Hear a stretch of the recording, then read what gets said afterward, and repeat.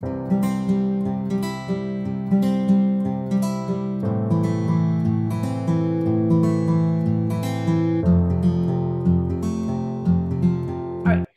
of the big fears, of course, is that students are just going to rely on this technology and that they will not do some authentic writing. So here's a quote about plagiarism. And I like it, just kind of here to read it. It says, if you want to make students not plagiarize, or in this case, not use things like ChatGPT, you simply need students that are passionate about their assignments, are confident in their skills, and have the resources to complete the task that they are given.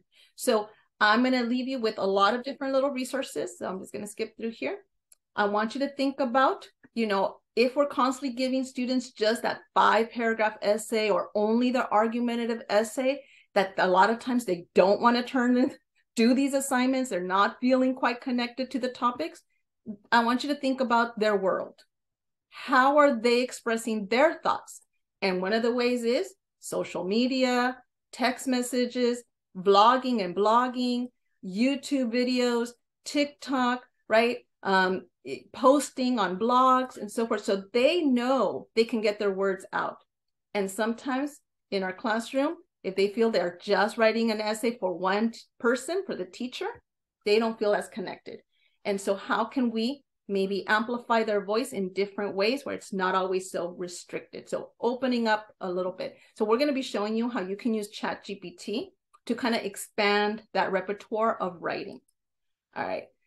I'm going to leave this for you to explore. All of these are hyperlinks. This is if you do not want to bring in ChatGPT and you want kids to work on that writing process. These are all different ways that you can get students to write.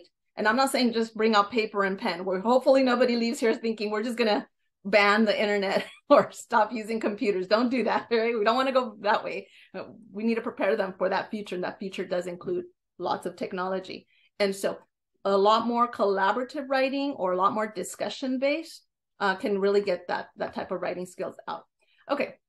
And finally, I'm going to leave you with this. This is from Kelly Gallagher. I was at this wonderful PD conference where they talked about writing and why students might not want to write, right? And why they resort to things like this.